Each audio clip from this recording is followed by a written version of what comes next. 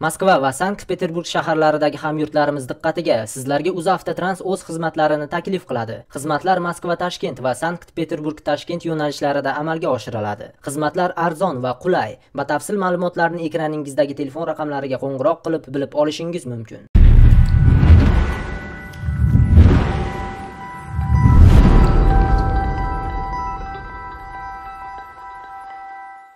Rivoyat qilishlaricha, bir kishining farzandi qattiq betob bo'lib, uning kasaliga birorta tabib chora topa olmabdi.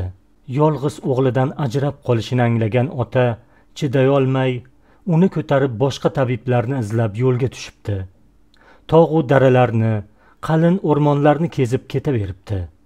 Chanqasa o'g'liga buloq suvidan ichiribdi. Qorni ochsa o't-o'lanlarning mevasi-yu ildizini yediribdi. Buni qarangki, kundan kunga farzandi kuchga to'lib, sog'aya boshlabdi. Shunda ne tabiblar davolay olmagan dardni dorivor o't-o'lanlar aritib yuborgan ekan. Bahor kelishi bilan dasturxonga tortiladigan ko'k taomlarning sarasi ismaloqdan tayyorlanadi. Chunki ismaloq barglari juda shifobaxsh. Ismaloq eng avvalo oshqozon ichak faoliyatini yaxshilaydi. Shuning uchun undan tayyorlanadigan taomlar va damlamalar gastrit va enterokolit bilan og'rigan bemorlarga tavsiya etiladi. Ichi yaxshi yurishmagan va qorin dam bo'lgan paytda 10 gram ismaloq bargini 1 litr suvga qaynatib, vaqti bilan ichib turilsa, damlama ichaklar faoliyatini yaxshilab, qorin dam bo'lishini yo'qotadi.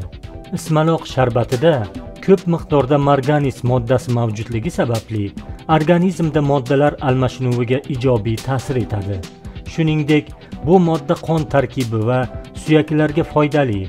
Miya faoliyati hamda uning endorfin, baxt gormoni ishlab chiqarishi uchun muhim ahamiyatga ega. Yangi unib chiqqan ismaloqni ko'katlar qiroli deyish mumkin. Chunki ismaloq tarkibida foydali moddalar, oqsil, kletchatka juda ham ko'p. Ammo ismaloqning barglari katta bo'lib, dag'allasha boshlasa, uni iste'mol qilmagan ma'qul. Uning dag'al barg va poyalarida shovul kislota ko'payib ketadi. Bu esa buyrak tosh kasalligini keltirib chiqaradi. Ismaloq, otquloq, shovul kabi turdosh o'simliklar buyrak tosh kasalligi mavjud va buyrak hamda peshob tizimi xastaliklari bilan og'rigan bemorlarga tavsiya etilmaydi. Ismaloqni qaynagan suvda 3 daqiqa tutib, kunjut yog'i aralashtirib 3 mahal yesangiz, ichaklar faoliyati yaxshilanadi. Ismaloq oziq moddalariga boyligi bo'yicha oshko'klar ichida birinchi o'rinda turadi. Uning tarkibida A, B1, B2, B5, B6, B9, S, Y, K kabi yurak xastaliklariga, oshqozon, ko'krak, prostata hamda teridagi saraton xastaligiga qarshi kurashuvchi 12 xildan ortiq vitaminlar hamda temir, rux, kalsiy, magniy, natriy, fosfor, aminokislotalar va efir moyiga boy. Ismaloq organizmni shlaklardan tozalaydi, ichak, qon tomirlari faoliyatini yaxshilaydi.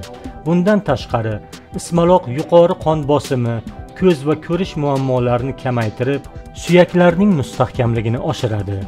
Abu Ali ibn Sino ismaloq bargidan tayyorlangan qaynatmani iztirobli yo'talga qarshi, balg'am ko'chiruvchi, safro haydovchi, quvvat bag'ishlovchi vosita sifatida tavsiya etgan. Bargidan tayyorlangan malham esa og'riq qoldirishda naf beradi. Zamonaviy tibbiyotda ismaloq kamqonlikni davolashda, shuningdek, parhez taom va servitamin ne'mat sifatida qo'llaniladi.